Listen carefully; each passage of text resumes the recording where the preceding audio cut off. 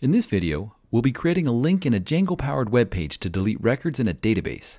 In these videos for the Django series, I'll start by showing you the completed code first, then I'll write the code from scratch.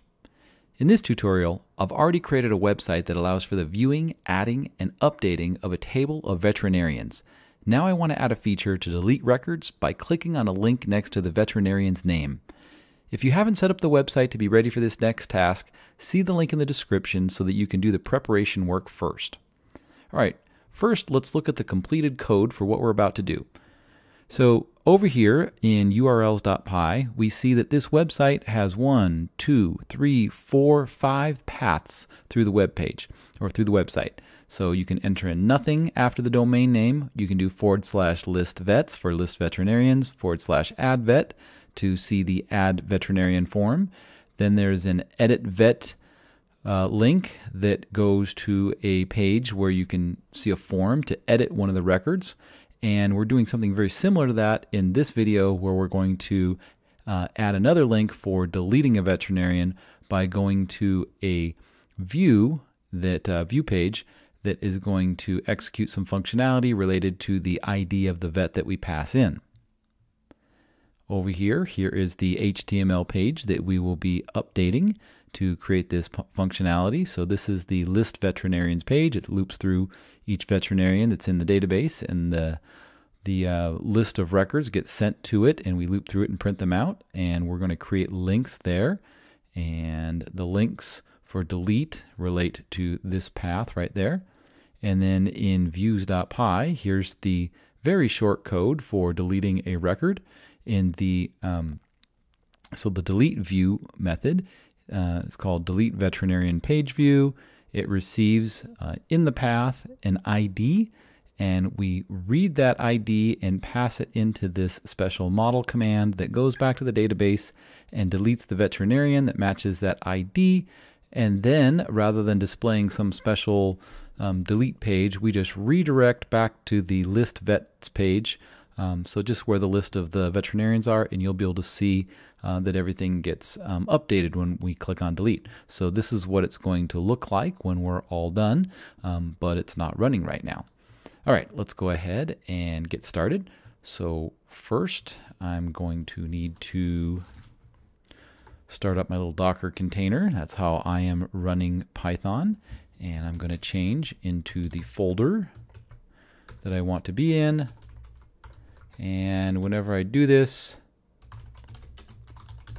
I need to install Django in my brand new virgin container. All right, so now I'm ready to go. All right, so first thing is I'm going to open this up, go into my templates folder and find list vets.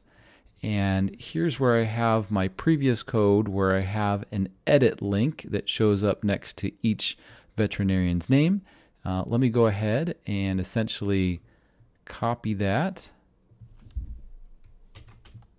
I'm going to copy and paste it, and I'm going to replace the word delete with a link delete, and I'm going to need to go to a path that I haven't defined yet in this program, and it's going to be delete vet, and then it's also going to send the ID of the particular veterinarian passed through this loop here.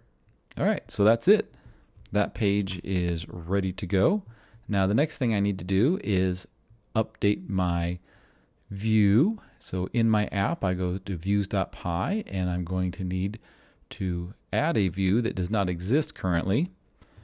So to save typing time, I'm just going to paste that in there.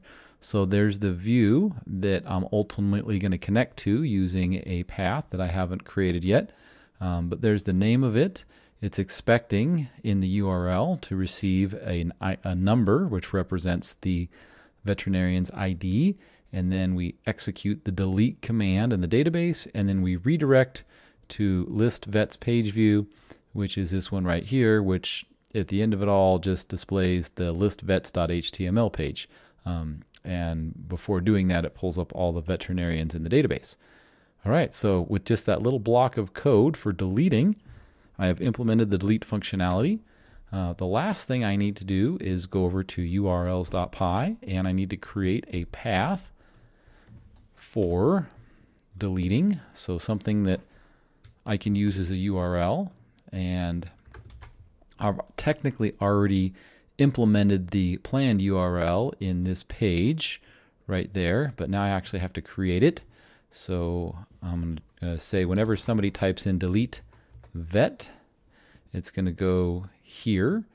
And now up across the top, I have a whole bunch of views that I've imported. It's getting kind of big, so I'll just replace it with everything. So import everything from views, and now I can import delete veterinarian page view, and I will call it delete vet. And that's it. So this makes it so that, so this is the name of the path, and I can now use that over here in this link. All right, well, it's all hooked up and ready to go. So let's go ahead and watch it work. So we'll do Python run server.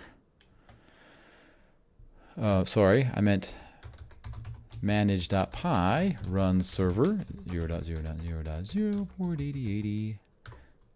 And apparently Python is not a what in the world have I done there? Python. There we go. Okay, so it started up nicely, and I'm going to go over here and I load this page. There we go. There's my records. And if I hover over one of these, before clicking, if I hover over one of these links, I can see that there are numbers in each one.